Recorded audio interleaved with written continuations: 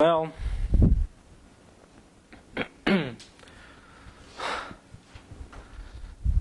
I'm gonna direct to example number 6.2 before we kind of try to solve this system.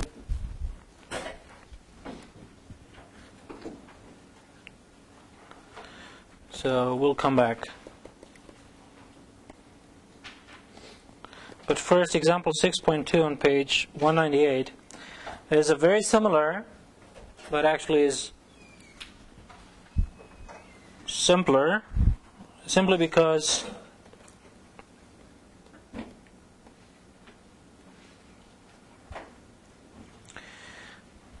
now you tell me, do I write u squared of t or u of t squared?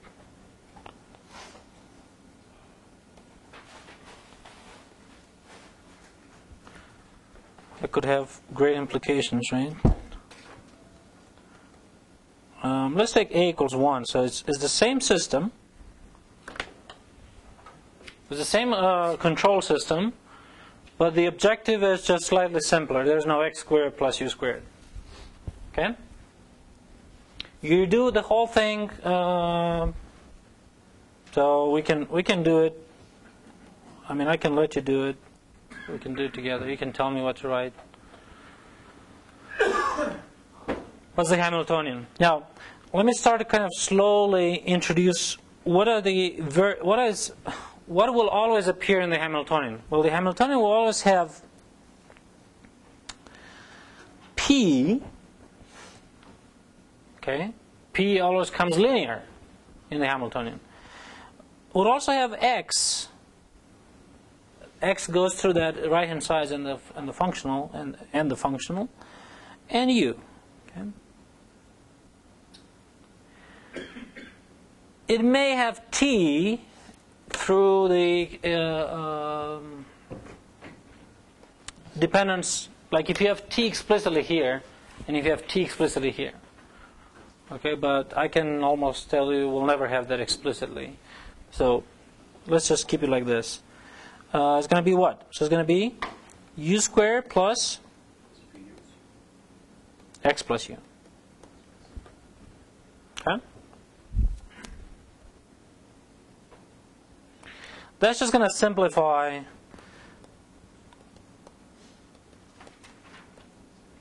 We had an x squared before that kind of differentiated was left with an x, but here it's like this is minus p, huh?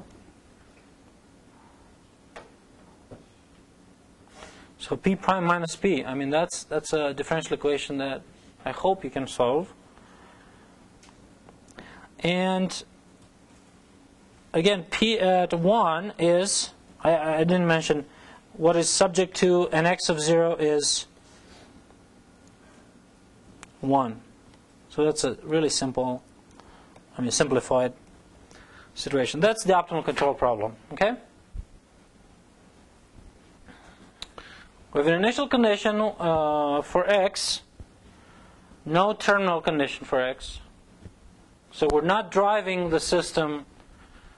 The objective is not to drive to a certain state in a certain time. The only thing is to drive it so that this is minimized. Okay? So then we have p of 0 equals, p of 1 equals 0, and p prime equals minus p. Okay, how do we solve this?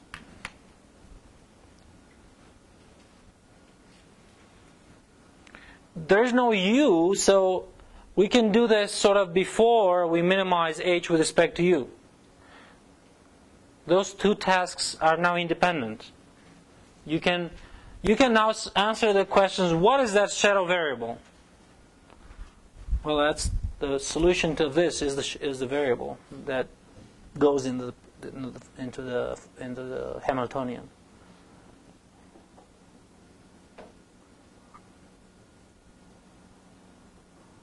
What is it? Solution? Yeah. No. No. Somebody else. I'm sorry. Somebody else that had differential equations 10 years ago. Yeah. E to negative t. Constant e to the negative t. Yep. And of course, P of 1 equals 0, we'll say what C is. C e to the negative 1 has to be. Where did that P of 1 equals 0?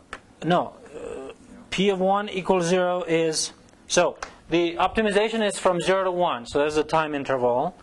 And we have initial condition on x, but we don't have terminal condition on x. Okay. So we have to impose terminal condition on P.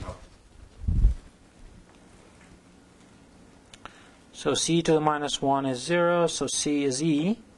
So it means P of t is e to the minus t, which is e to the 1 minus t. Okay, so P of t is e to the 1 minus t.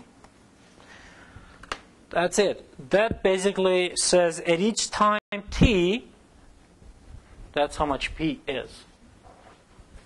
Okay. Now, once we've clarified what our shadow variable is, now we have to minimize h with respect to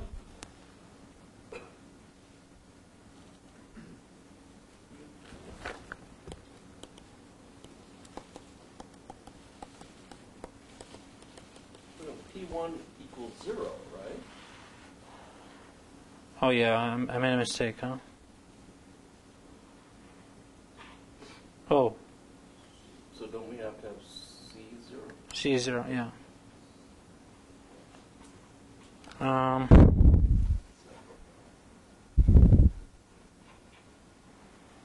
Yeah, okay. It was even easier then, huh? C is 0, P is 0.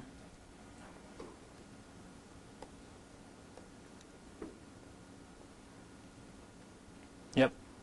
So, what's the partial of h with respect to u? Again, this can be done independent, so it's 2u plus p, right? And that's equal to 0, implies u is minus p over 2. Well, it's just 0, right?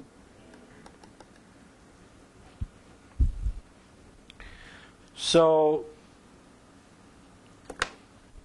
yeah, okay. What I meant was to put a terminal condition, so it's not trivial. But yeah, so basically the answer to this one would then be apply no control. You're going to get least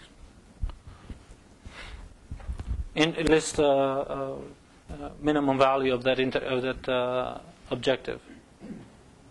Okay, and the thing is going to be like.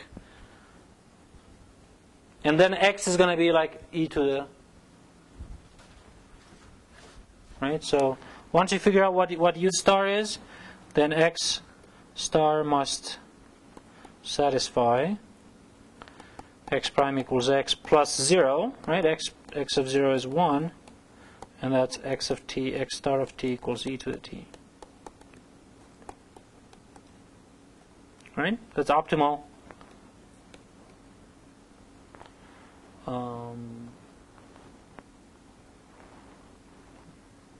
Solution or path. This is optimal control,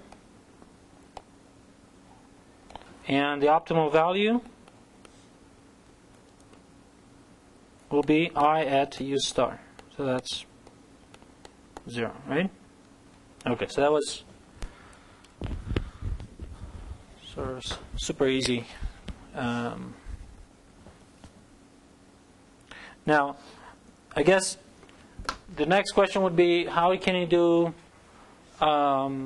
with a terminal condition, x of 1 equals something, right? Then you have no condition on p, so you have a, yeah, so that's what I really meant to.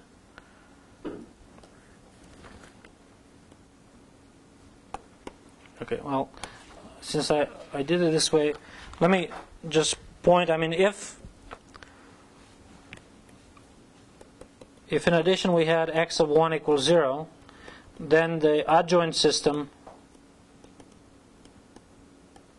in this case it's just, there will be no condition on p. And you could have to solve this with general. So how do you solve this? P of t is c to the minus t. Okay?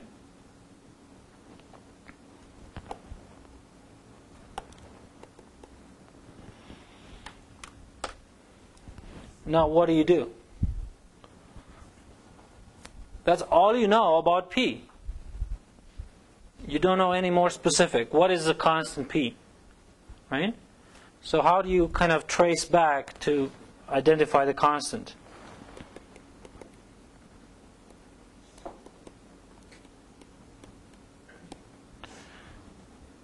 You just plug in the x values and set up two equations. Well, before you get to X system, you have to say what U is. Well, U, what was that? 2U plus P? No. Yes, no, yes. 2U plus P, right? You set this equal to 0, so you say U star is minus P over 2, so that's minus C over 2 e to the minus T. Okay? We still don't know what the constant is, but we know the optimal control is of this form. Okay? Next, the x. X prime is x of t plus u of t. Well, where u is this u star, so it's x of t minus c over 2 e to the minus t. We don't know what c is, but we know what? We know that x of 0 has to be 1 and x of 1 has to be 0. Okay?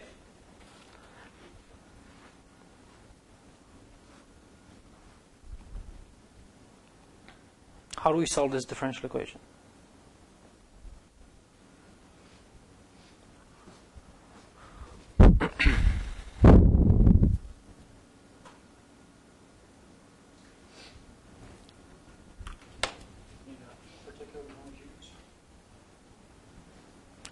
It's linear, first order, and non-homogeneous. So you're saying find a particular. How do you find a particular one? I think for first order it's even. For first order it's just the integrating factor, right? Ooh. You're finding an integrating factor. Let me remind you this. If I have an equation like this, which is of that type, right? But x is on the other side, right? So this is a linear first order in x. That's the first thing you learn in the diffie-q. So you got to remember that. You multiply by a factor, both left and right. With what purpose?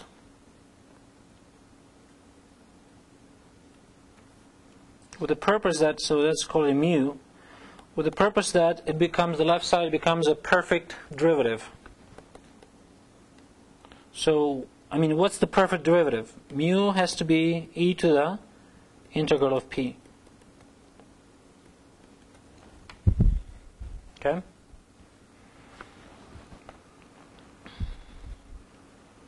Why is that? Because what's the derivative of mu prime? It's e to the integral of p, that's mu, times the derivative of the top of the exponent, which is p, right? So basically you have x mu prime is x prime mu plus x mu prime. So it's x prime mu plus x mu p. So you can see it's x prime plus xp or px times mu. So that's, with that mu, if you hit the left side of the differential equation, then you get exactly the derivative of x mu, and then you integrate. How do you go from here?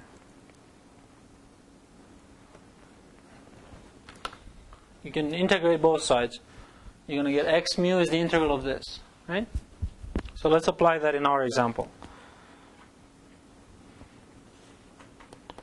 X prime minus x is minus c over 2 e to the minus t. Okay, what's the integrating factor again now? It's e to the integral of the coefficient of x, minus 1. So it's e to negative t, right? So this will always give you e to the x times that integrating factor differentiated equals, and again, you can convince yourself, product rule there, you'll get exactly what you, e minus c over 2 e to the minus 2t.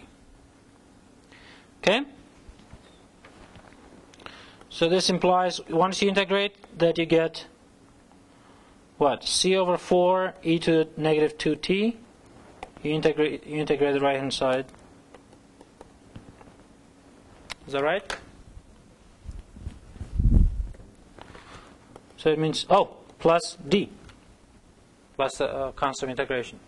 So x of t is, or x, just leave t out. X is e to the t times c over 4 e to the minus 2t plus d. So it is c over 4 e to the minus t plus d e to the t. And now I have not one but two constants that I have to find. But we have two conditions. Okay? So that will allow you to find both c and d. So it means, you want to do that? Sure, why not? We have all the time in the world. C over 4 plus d is 1. And c over 4 e plus de equals. Thanks God I didn't pick e as a constant, as the name of the constant.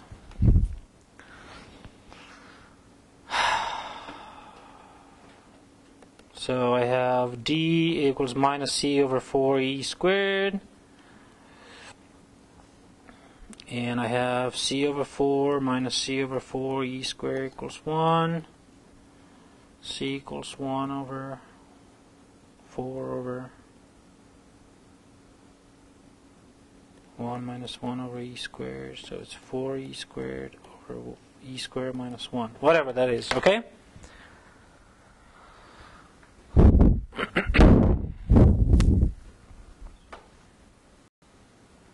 Let's see. So what did that give us? They gave us the p. Plug it back, get p. That wasn't very interesting. It gave us u star. What is u star?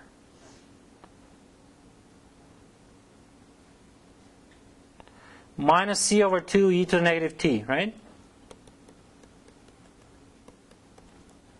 And it gave us x star, which is above there.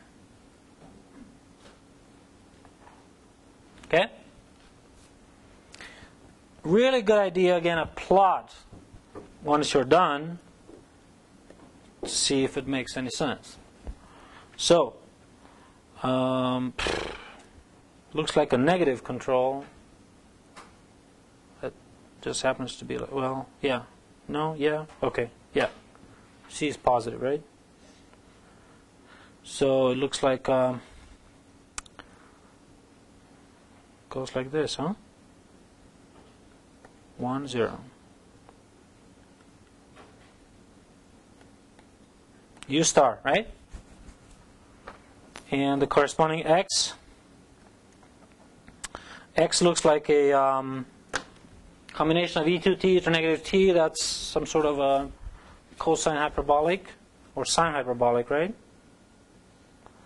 And of course, use a calculator to kind of plot it very nicely. But u of 0 is 1, u of 1 is 0, right? And it looks like, I don't know how it looks. Like this, I don't know, right?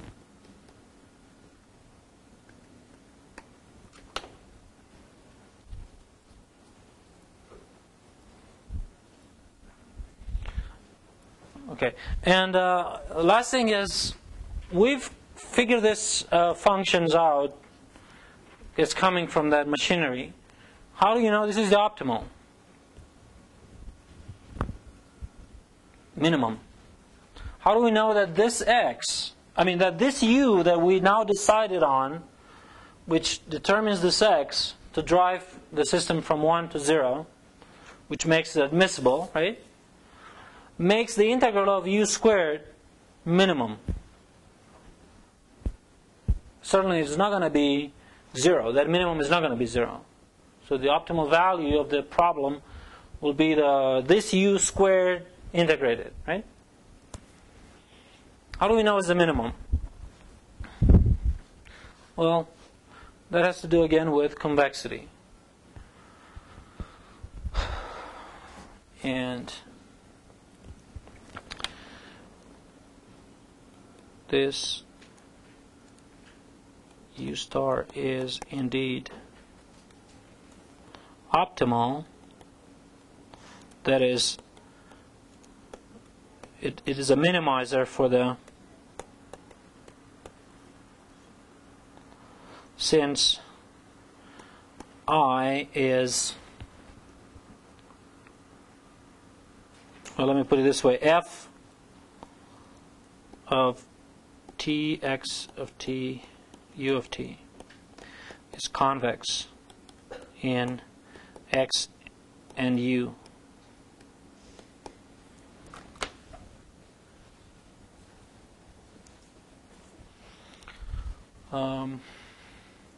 I mean, it's strictly convex because u is just u squared, right? So it's strictly convex. What does this convexity in u kind of propagates in saying the functional itself is convex? Okay. You make a linear convex combination of u. That translates into a convex combination of x because the system was linear. The differential system was linear. And that this makes the whole integral, the whole functional I of u to be convex, right? And then we know that strictly convex. Then we know that there is a minimum, right? And we also have a candidate for that minimum. So that's a minimum. In general, actually, it's a little more complicated, and I'll just refer to this computation that's in the book here.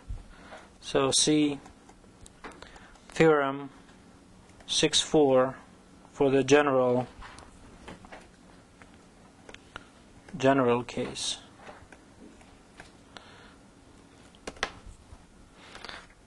And there's a kind of a non-trivial computation that shows that if you have a solution of this principle satisfies that, then that is actually minimum under conditions that f is convex, for instance. Okay. Let's see. Somebody asked me about example 6.3 here. Let's just see what the differences are.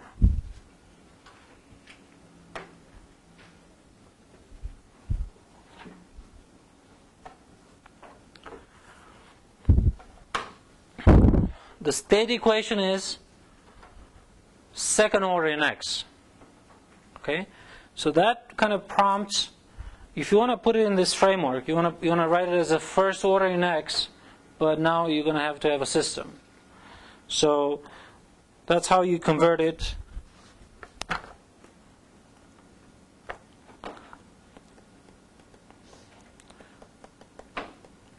And by the way, this x double prime equals u is very appears a lot in optimal control problems because x is usually a position.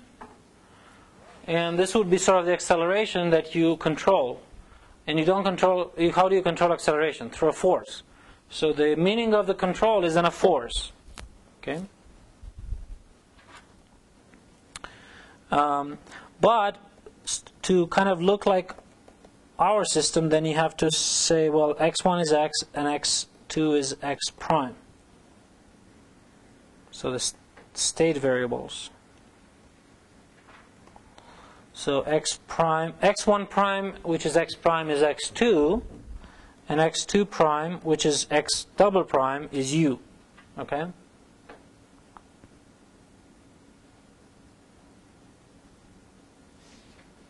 So that's always how you write a system, an equation, second order equation into a system of first order equations. So this would be F1 and this would be F2, right? So the Hamiltonian is going to have what? It's going to be a function of two p's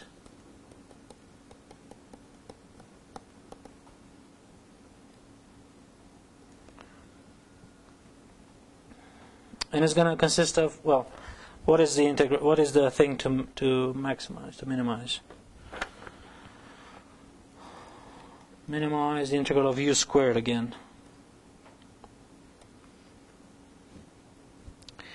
And physically, I don't know, the 4 squared integrated has sort of meaning, but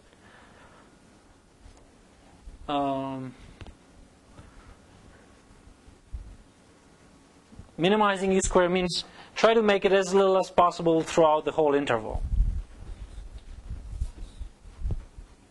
4 squared? I don't know. So it may not be like the most physical objective to be achieved, but it's basically saying keep the force to a minimum throughout the whole duration, such that you start, and this is one of the clues.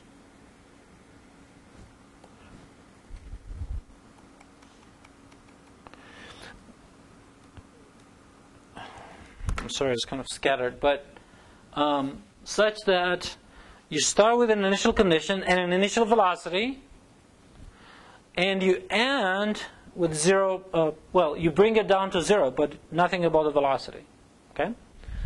So that basically says, so this is u squared, yep, plus p1 f1 x2 plus p2 u. Okay? So p1 prime minus h with respect to x1, so that's 0. There's no x1 in h. p2 prime is minus h with respect to x2, so that's minus p1. Okay, so that's the system in P, which is linear in P again. And there is only one boundary condition. P2, since x2 was not restricted, it's free at the terminal point, that is the velocity. We don't care how we get to 0, we just want to get to 0 with the location, with the position. So P2 of 1 is 0, right? And of course, and x1 of 0 is given, x2 of 0 is given, and x1 at 1 is given. So I have 4 conditions, but they're not all initial conditions. There are 3 initial conditions, 1 terminal condition. So what I'd like you to focus is on setting up these things. Just like in anything else in this class, you've got to be able to set it up correctly. Once you set it up correctly, of course, the tedious job is kind of solve this system. But having all the conditions, all the equations, it's critical.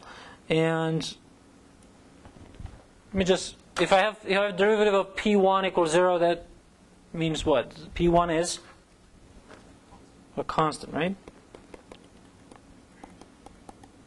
Let's call that C. Well, I have P2 prime is negative P1.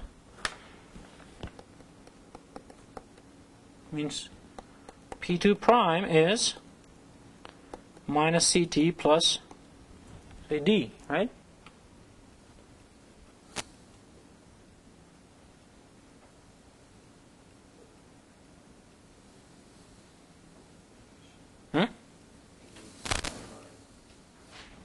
Thank you.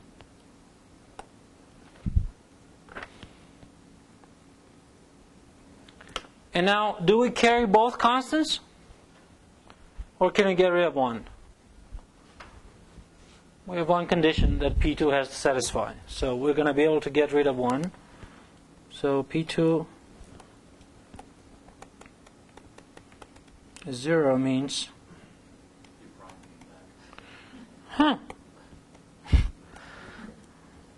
It means 0 is minus C plus D. So D equals C. So I can go back to and say P2 is... So P1 is C and P2 is minus CT plus C, right? Okay. Now we take a deep breath and we say, what's next? To me, it's always kind of, this is a break point because it clarifies or it gives some meaning to what P's were. Those P's that we introduced in that H made no sense, right? We had no clue what they were. But now we know what they are. So now we can go back to the Hamiltonian and say, well, we're not going to just plug them back in, but we know what P1 and P2 look like for each T. So now we're going to minimize with respect to U. And again, it's quadratic in U. One thing that I want to say at this point, is no matter how complicated these things are, okay? And you have to keep it in mind. Sometimes they can be rather complicated. Solving for this, like writing explicitly, okay?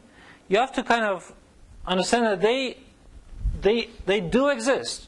It's a system of linear equations. So P's exist. They are solutions to this thing. Now, whether you can write them down, that's a skill that you may or may not have, right? May or may not gain in 2 days, in 1 day. Okay, but they exist. That's the P's, right? Now, you may actually have a lot of constants that you may not get rid of because you don't have, you may not have any boundary conditions for the P's. You may have all the boundary conditions for X's, right? So you may have a bunch of constants that you have to carry along. But whatever those P's are, they go back into the Hamiltonian, and you have to minimize U with respect to U. Okay. Now, here's the thing. So far we talked about unconstrained U. We said we don't have any constraints on admissible controls. But in situations like you have U as a force, you may say, I'm not allowing U to be outside of a certain range. Okay? What do you think is going to happen then when you have to minimize H? Well, you have to minimize a function of one variable in this case over a certain restricted region.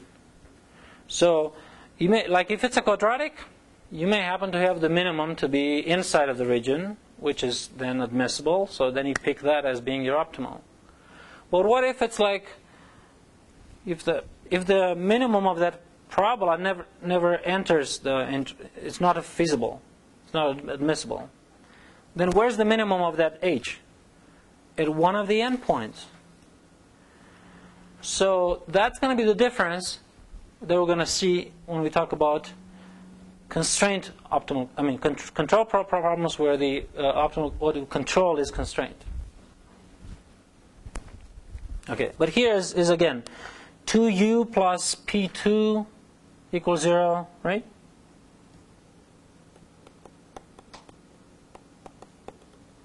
U plus P2 equals 0, so U equals minus 1/2 P2, so it's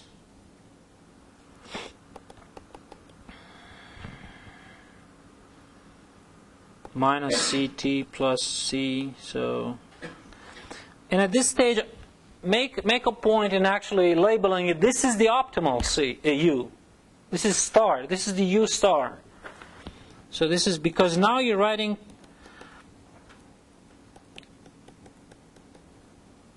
a specific function, although we still don't know C, but we know this is how it's going to look like. Okay, the control. Then go back to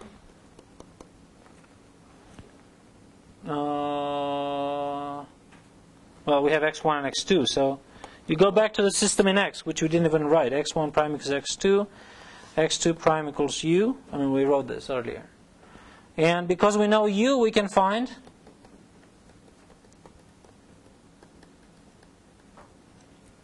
okay? But there's going to be one more constant coming out of this guy.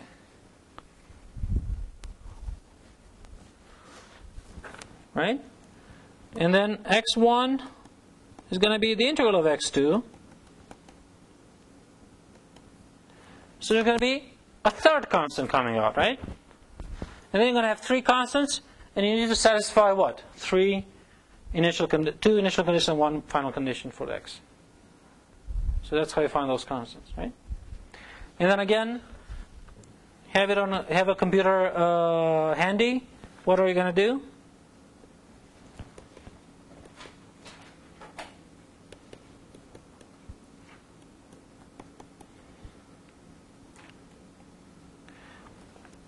The best is when you have two variables to plot sort of x1 versus x2. Well, okay. The first you're going to plot the control, right? And the control is linear. 6, well, I'm just looking at the solution here, but the constant ends up being whatever it ends up being. So it's going to be 6 times, so u star is 6 times t minus 1. So, I don't know, starts negative, actually stays negative again. Negative 6 to 0.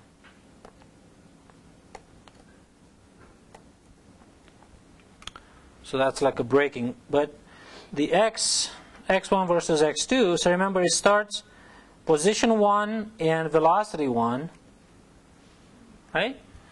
And you're trying to kind of drive it so that x1 is 0 and x2 ends up being equal to 1. So ends up looking like this.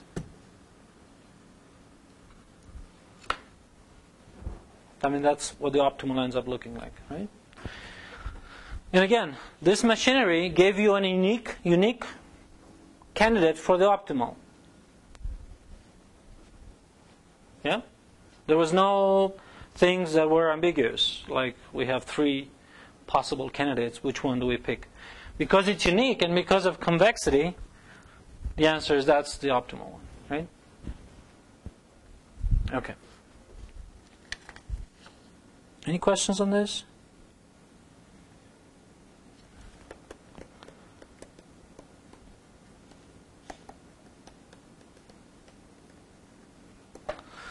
We've done everything, almost everything about the Pontryagin's principle. Okay, Pontryagin is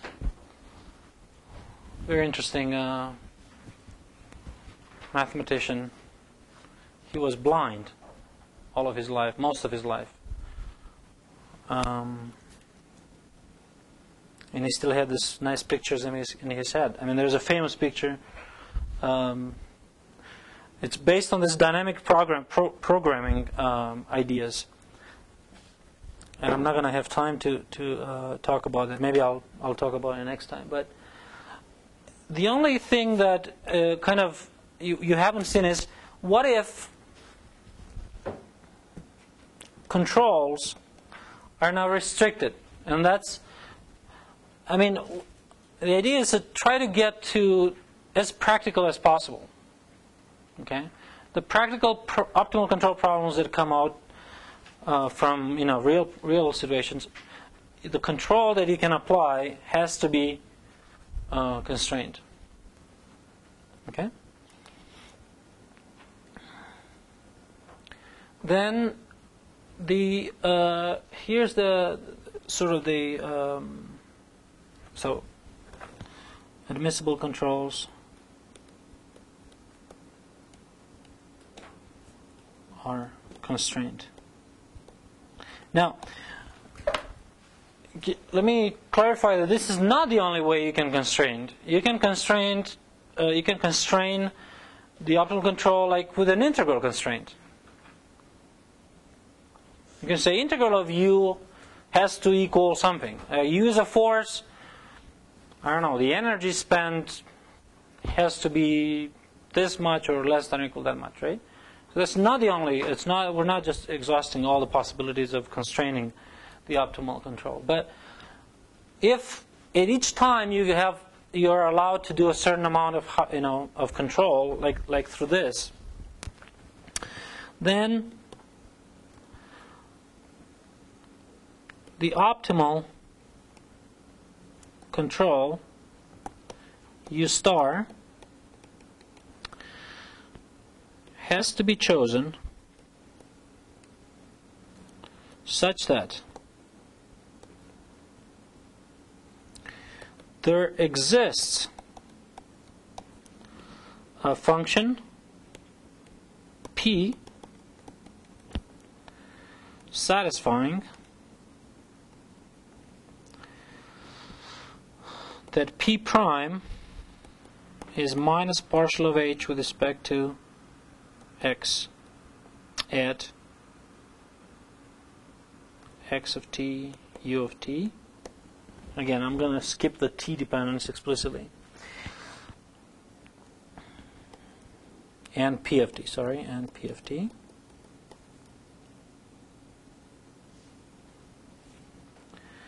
With h of x, u, and p is the same one as before. So it's f, that's the integrand in the objective functional, plus p, well, f of x, u, plus p little f of x, u.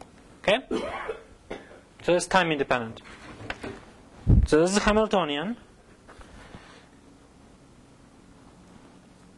And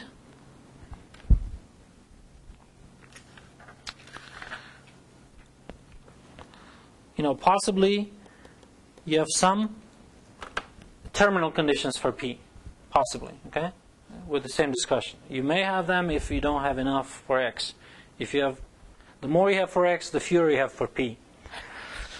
But the key is that H of X, U star, and P is the minimum over all possible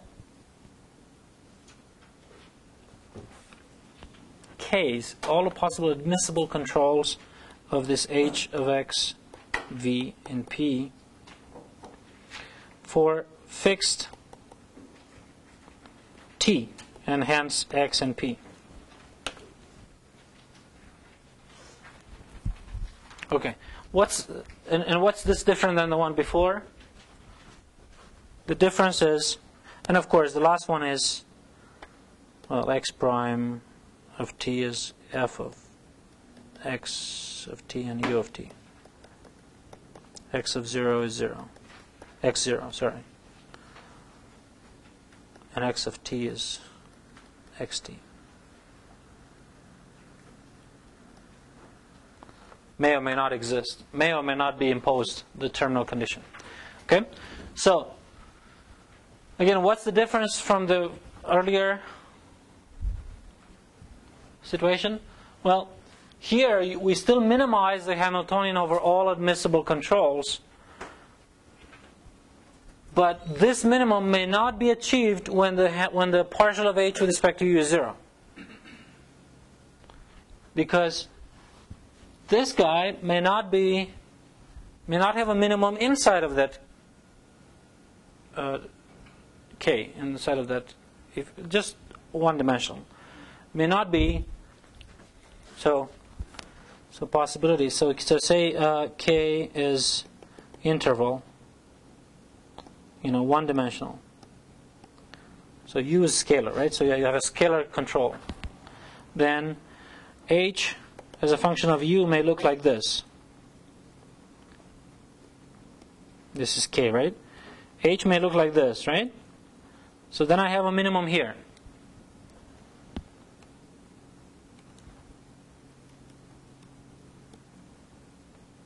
At partial of h with respect to u equals 0, right? But it may actually be more. May actually be this. Then the minimum is at the endpoints.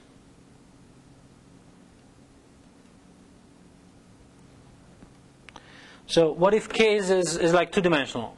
If I have a control that has two components, and I restrict it to, say, I don't know, a unit disk, then the age actually achieve its minimum inside, or if not, it's going to achieve it on the boundary. Okay, so that's basically what it says. And the fact that this is done, this is again like the most kind of critical thing here, is for each fixed. You fix t and you minimize with respect to u that appears in the Hamiltonian. Or v, I mean, I don't know. It's okay. What is this gonna? What are the complications that may appear here? So, for example, if I have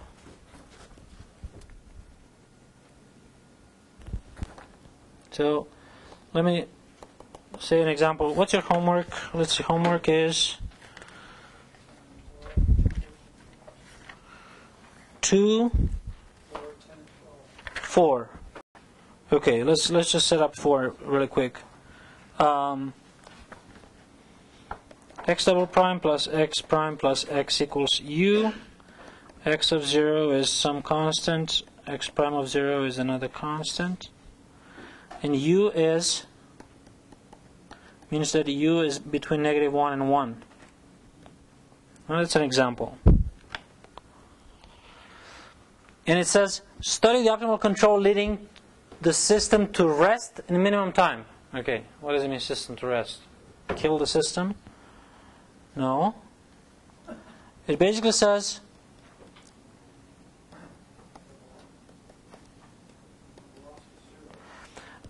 both the position and velocity is 0.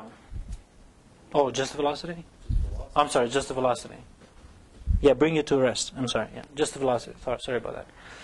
So it's still useful. I mean, it's necessary to convert it to x1 versus x2. And I'll let you figure what the system will be. But all you do is you say, well, x1 is always x2. x1 prime is always x2. x2 prime is x double prime. So you put that on the other side. And can you do that?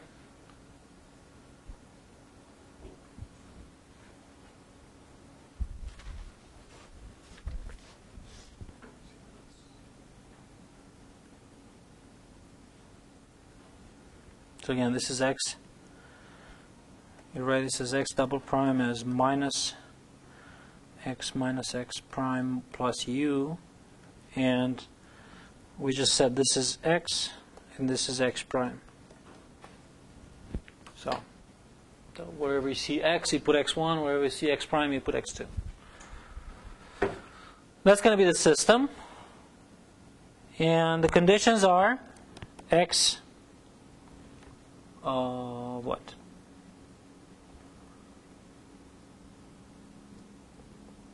x1 of 0 is C0, x2 of 0 is C1, x2 of t is 0.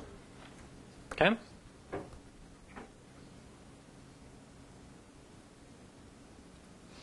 All right. Now, take a look. Even t is not specified.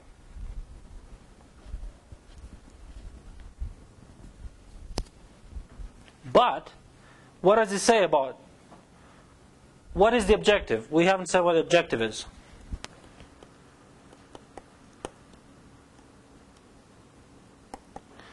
Minimize t. Well, this is called a time optimal problem, which means minimize integral from 0 to t of 1. So it's no different than before, except capital F, the integrand, is 1. Okay? So we can set up really quick what the, well, we won't be able to, but because we don't know what the equation for x2 is, but this is going to be 1 plus p1 x2 plus p2, and that is what you'll find out in the second equation, right? So this 1 is from the integrand of, the time. The minimum time means minimizing that integral. Okay? Now, what do we see here already? After all, like, you set up the system for P, you solve for P. Okay, let's just say we've done that. Okay?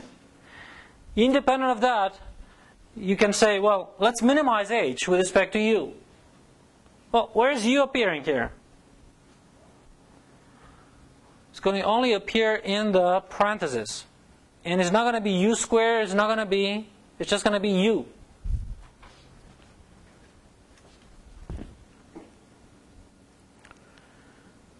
Right? I mean, that's going to be basically F2. So it's going to be U.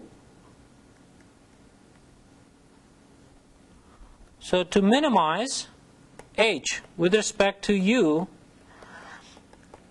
if you didn't have a restriction on U, you couldn't do that. Why? This is a linear in U.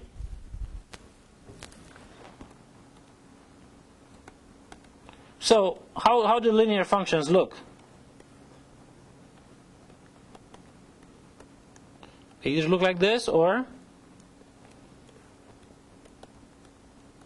I'm plotting H versus U for a fixed time, fixed everything. Of course, a line could also be horizontal. So who tells you the sign of, the slope? Whether it's, so if it's like this, the minimum is achieved when U is -1. If U is like that, if H is like that, minimum is achieved when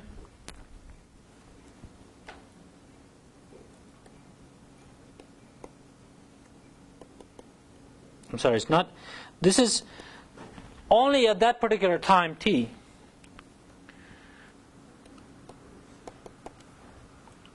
Okay, so who's going to decide whether I go up or down? -1 or 1.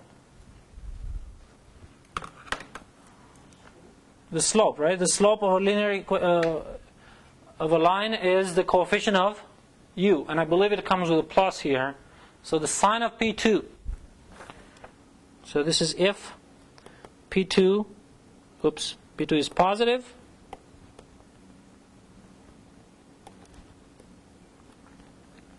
and this is if P2 is negative. Okay?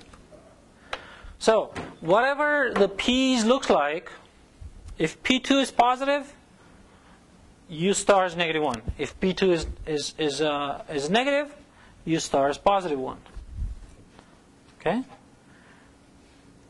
You write the system for P1, P2.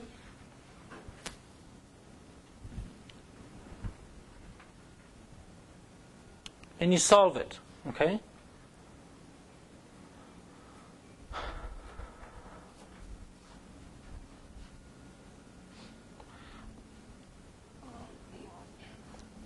Maybe to simplify this problem, pick a point. Pick your favorite point as the initial point. What's your favorite point in the plane?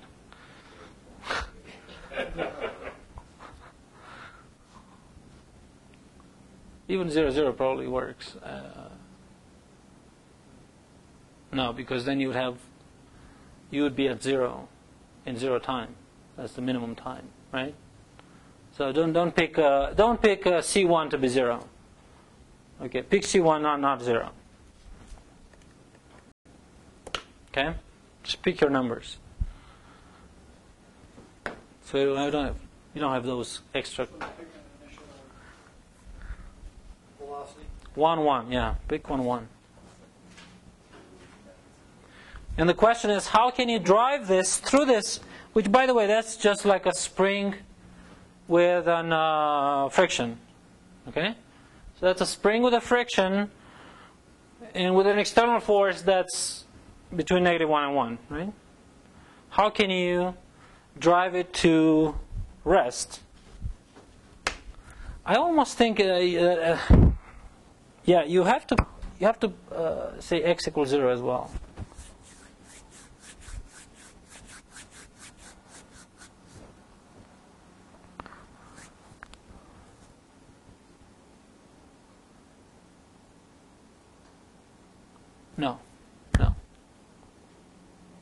No, just x prime is equals 0. That would be a slightly different problem. Okay, so just pick 1 and 1 and solve the system for p, right? And see where is x, where is that p going to change sign from positive to negative or from negative to positive. That's when you have to switch the control from being -1 to 1 or from being 1 to -1. Then, what do you do to find x? You plug in u equals either 1 or -1. So you have to solve basically two systems. One system with u equals 1, one system with u equals -1.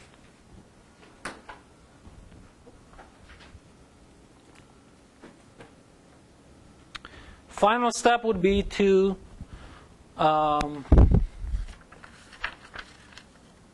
so you would actually get, you have an example here which is very similar, 6.8. It's almost like identical. Yeah, you see, okay. So it says the system to rest is x1 and x2 equal to 0. Okay, so let's make that convention. When it says at rest, so you want to bring this to rest, meaning, okay, so x1 is t is 0 and x2 is 0. Okay? Think about a spring. I mean, you bring it, if you bring it this velocity 0, but it is not like at displacement 0, then it's gonna, the moment you take off, it's gonna go, it's not gonna be at rest. To be at rest, you have to be 0 displacement, 0 velocity. That's gonna simplify this a little bit. Okay? So you have that example, and basically what you get at the end is two pictures. One is for u equals 1, one is for u equals -1. Okay. And next time I'll show you how to actually superpose the two pictures to kind of get the answer. But right now, I mean, it gets just, because the answer is going to be sort of a, you have to use scissors and paper, cut, and just make this picture from these two pictures. Okay? Don't do it on the book, but you can make a copy, and I'll tell you how to use the. I mean, the scissors is going to be used where the P2 is going to be 0. That's when it's switching the sign from positive to negative. Those are the two problems. Let's see. What do I need? I don't. 10 and 12. Say it again. Those are 10 and 12. 10 and 12. 10 is for grad students.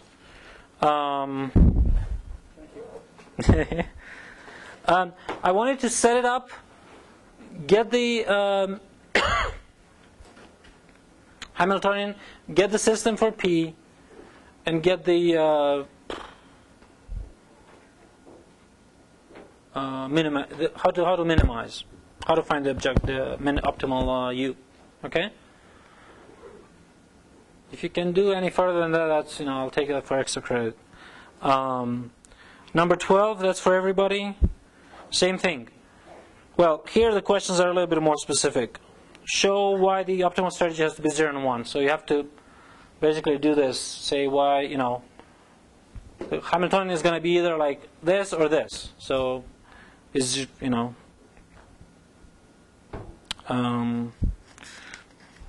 write the Hamiltonian, figure out sign of what quantity decides whether U is 0 or E is 1. That's going to be the coefficient of U. And part 2, don't worry about it because that's the Caesar stuff. So I'll show you the part 2 in on Friday. Okay. And Friday, I'll give you the final exam. Okay. And I also have those FCQs of evaluations. So I have to finish a little bit early. And let's see, any questions? I mean, the exam is going to be due Monday, midnight? No? I don't know. I don't have maybe 5 p.m., but I'll see if the labs are open over the weekend. If they're not open, maybe I'll give you till Tuesday or something. Engineering labs open. Over the weekend? I don't think the math lab is. Over the weekend? The building is open over the weekend? I'll check. Okay, then I'll leave it on Monday. It was open over the break. Okay. I'll leave it for Monday, due Monday, 5 p.m. for instance, and okay, we'll talk more on Friday. But I'm sorry to keep it. But the only thing that we haven't done is kind of justify why we do the minimization this way. Why is this principle the way it is? I can spend like 15 minutes, go over that on Friday. It's based on this value function in the dynamic programming. So that's why dynamic programming is sort of the way it is. I mean, that's why it's important, and besides its practical implications for discrete optimization. But in continuous optimization, it's justifying why you do this thing. Why do you minimize? Why the optimal is minimizing the Hamiltonian, and each time, frozen time t, minimized just with respect to u. So that's a constraint optimization in Rn. Sometimes you can do by hand. It's not always the Hamiltonian is going to be linear. Sometimes the optimal control can have 5 variables, right? And so you're going to have a constrained optimization problem in 5 dimensions, and the constraint may be a simplex, so you're going to do some sort of a numerical optimization to get the optimal u at each time t. So that's kind of, it's a headache. So I don't plan to do numerical approximation for this. There are some questions here. If you're interested, feel free. That would be sort of